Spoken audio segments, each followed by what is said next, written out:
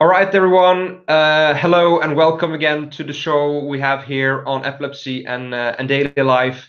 And today we have a very special guest, all the way from down under Australia, Emma Buitendag, Chief Executive Officer of Epilepsy Western Australia. Welcome to our show. Thank you for having me on. How are things over there? Because here in Europe we are having summer, we are having nice temperatures, but Australia is having winter, having the winter season right now. How's that like? Yes, that's right. And it depends which part of Australia you live in, because Australia, of course, is a huge country, huge island, actually, the largest island that exists. And in some places it's still very warm, sort of in the top end, and in other places it's cold or even in the high country snowing in some states. Yeah. So indeed, I can assume that in some parts the temperatures might be rather close to what we would call summertime in Europe. Um, yeah, cool. So I would very much like to be speaking with you today about epilepsy in Australia, because as you may know, and as our followers know, epihunter is mainly operating in Europe. And actually, just a few days ago, we were so pleased to announce that epihunter will be available both in Australia and New Zealand through our collaboration with Seizure Alert Australia. So that's absolutely wonderful news. And maybe we can first speak about epilepsy in Australia and maybe initially the work that you do for your organization. What kind of organization is Epilepsy Western Australia? Sure. So we were founded in 1963, and so we're a small not-for-profit, but we're actually a really active not-for-profit that is fighting to raise awareness, reduce stigma around epilepsy, help educate the community, and help support the community. We're also passionate about raising awareness of epilepsy-related deaths, risk management. And we have quite a large number of services that are available across Western Australia, be it in person or via video link or the telephone. We have a network of support groups, and they are usually face to face. Unfortunately, due to the COVID situation, we've had to move those to online mode. But we're hoping, because things are going so well in Western Australia with COVID, subject to medical advice, we're hoping we might be able to resume those face to face from August. Yeah, that's wonderful. Yeah, indeed, the pandemic has changed a little bit the way we are dealing with the community and how they can engage with us. But at the other side, it has also opened up the possibility for them to engage online. And do you see any more engagements in how people are, for example, sharing their stories on social media and how they are reaching out to you? I think it has in some ways helped to bring the community together. Our social media page is highly active, and it's certainly a source of support and togetherness for our Western Australian community. I think the challenge for organisations, especially organisations like ours that don't get any government funding, and we are sort of battling to get by, but trying to do as much as we can to help. When the corona situation happened, we had to think very quickly. We couldn't stop our services. We had to keep our services going. So, for example, our seizure alert bed mats that we loan out free of charge, people used to come into the office and we used to show them how to use the mat, and then they'd take it away with them and take it home. We've switched that to postal based, and we actually get the post will deliver it to them, and we've now got a video which explains to them how to set it up. So you just have to get creative. But Yeah, certainly we're getting a lot of engagement on the telephone. Our compassionate ear service is really busy, so is our information line, and certainly on Facebook.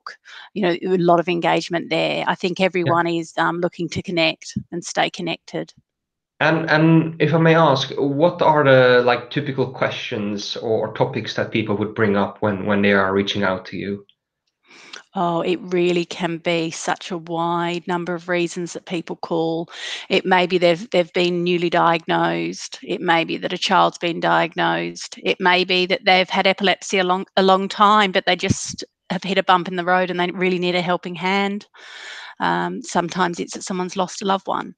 Mm, Often we get people calling about seizure alert technology because it's something that we do promote a lot. We want to make sure that people are aware of their options so that they can make a choice that's right for their circumstance. And that's something that we've been promoting, and we have a display in our office. So quite a high number of our calls are actually about seizure alert options. People are hungry for information. They want to know what's available, and that's not just people living with epilepsy and their loved ones, but it's actually medical professionals, sort of OTs as well, want to know what are the options. mm. And obviously, yeah, many tools comes from Europe and the US, for example. Like, does it take a little longer before it reaches you in Australia? And can you tell a bit like how are you working with your organization to collect information about these tools, and how can you or your end kind of push that these tools becomes available in Australia? Sure. So what we don't do is we don't actually sell them ourselves, and we don't push any particular device over another device. What we aim to do is just to raise awareness of what's out there, what's available, and make it easy for our community. We've actually done a fact sheet, actually, make it easy for our community to quickly see what their options are, and how to contact the supplier of the various devices, so then they can make a decision that's suitable for them.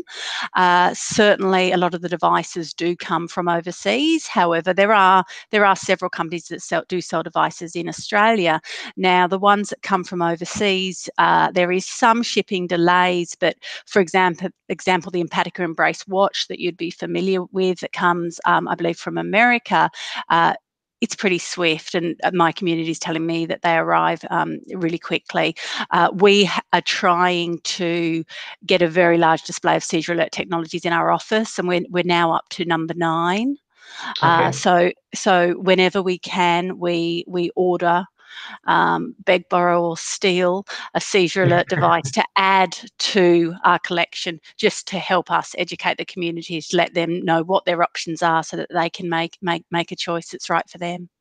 Yeah, absolutely. And there do indeed exist a couple of very novel devices. I know also very well the Empatica, which is more for the tonic-clonic seizures. I know that Night Watch is available for nighttime seizures, but a seizure tracker for absence seizures didn't really exist in Australia up until now with epihunter. Did you get a lot of questions from families with absence seizures if there were something for them? Yes, absolutely. So up until I heard of the epihunter, our answer to people was always, these devices are aimed at detecting convulsive tonic-clonic type seizures. Then you've got, of course, the Night Watch, which is you'll be very familiar with from your neighbours in Europe as well. And then there's also the Pulse Guard from the UK, which are heart rate tracking. They may pick up a seizure that results in a change of heart rate, whether that be too high or too low, but still generally it's going to be a convulsive type seizure in nature that it would pick up. So at the point that I heard about the epihunter, if someone asked, is there anything to pick up an absent seizure?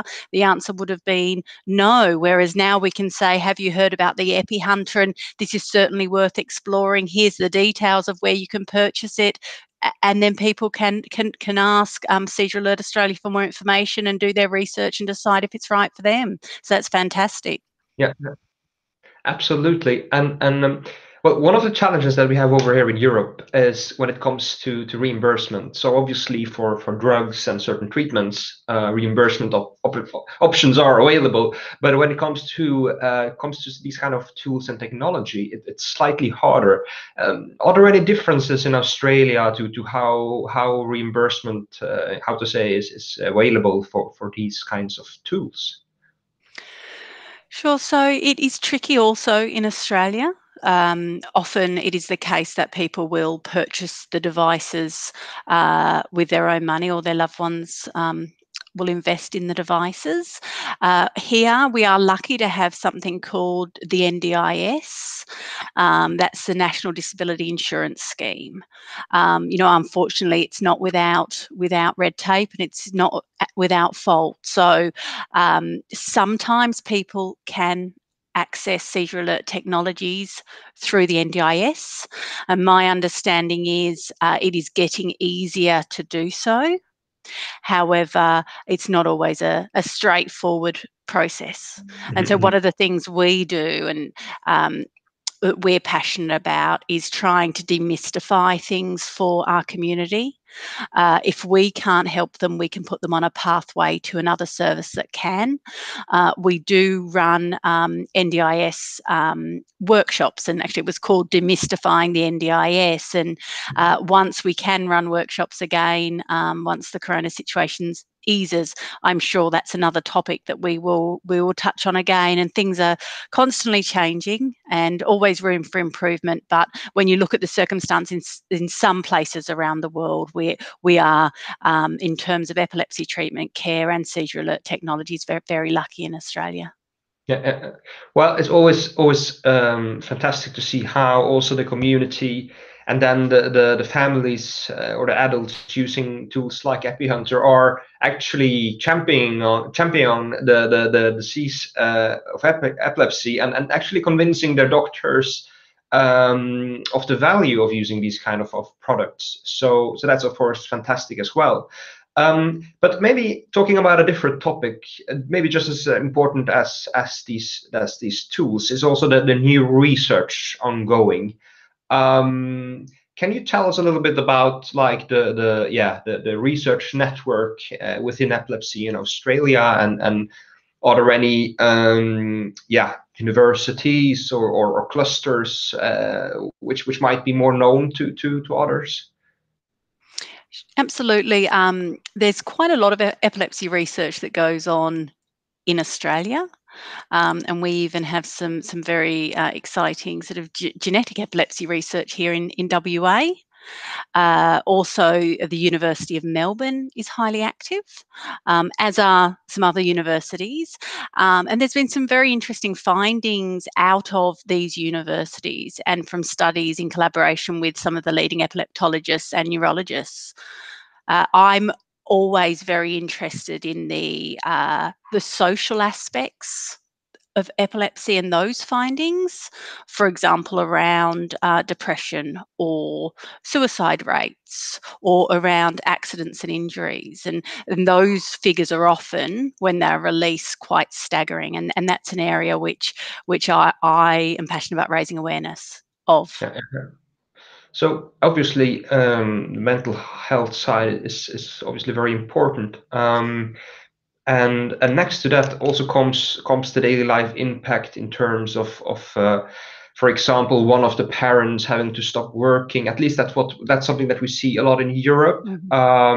Obviously, having a child diagnosed with epilepsy might require some changes in people's life. Can you tell us a little bit about how families in Australia are coping with this, and are there any, how to say, other ways for them to get help besides meeting their physicians, or maybe also then Yeah. relating back to the work that you are doing, and what kind of support can they find from you?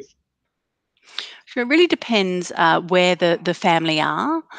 There is a lot of services available to support families, but of course, when you're in crisis, it's not always easy to find the strength to access those services, and it takes energy to access services. So I think I said before about pathways to support. We can't be everything for everybody. So we try and also connect our community to services that may assist them further. So, for example, in Western Australia, if you had a child with epilepsy and you were often attending the Children's Hospital, there's a fantastic organisation called Calparan, and it would be useful to join Calparan. There's many not-for-profits that are related to us or work collaboratively with us, or that we know of, that we tell people about because they offer a great service. And I think when you're living with the challenges of epilepsy or caring for a loved one with epilepsy, sometimes you just need as much help as you can get. Yeah, yeah, absolutely. And how can people find your organization? On which platforms are you reachable? So we're very active on Facebook. So it's just /Epilepsy WA. And we have a website. We've actually got a brand new website, which was a long time in the coming because money is very tight. It was a long time in the coming, but we've just launched that. So that's www.epilepsywa.asn.au. Unfortunately, I don't tweet. We probably should tweet, but we don't. Or is tweeting out or in? I'm not sure. But we're on Instagram. But Facebook's our main social media avenue. Yeah, that's fantastic. Absolutely. So we will definitely ask the community to find you and definitely check out also the new website, as I assume you will be having a lot of useful links and resources for people to check out. Um, Maybe to end this conversation, do you have any advice to people who have recently received a diagnosis, either themselves or for one of their children? Like what can you offer as advice for those? For people in Western Australia or anywhere, you contact your local epilepsy association, contact an epilepsy support charity. Um, there are people here who are wanting to help and offer a compassionate ear. In terms of people in WA, in Western Australia, I would implore them to reach out to us so that we can let you know about all our various services. You would be able to join a support group, and sometimes just meeting others in the similar or same circumstance as you can be a great way to reduce your burden. It's a way that you can actually get information that's relevant and up to date, and just utilize the various services that we have, such as our webinars. So we actually have free webinars on our website, and those webinars are addressing issues such as seizure triggers, so epilepsy and sleep, side effects such as epilepsy and memory. And that webinar actually talks about strategies in terms of if people are struggling with their memory, whether it be due to medication side effects or the epilepsy itself. That webinar has some really useful strategies that people may want to adopt. So it would be to ring your local epilepsy association. And in Australia, actually, the number is 1300 852 853, and then you'd be put through to your local epilepsy association. But reach out and don't be afraid to say you need help. I think the statistic is that 1 in 2 people with epilepsy will have depression. So it's okay to say you're not okay and that you need a helping hand.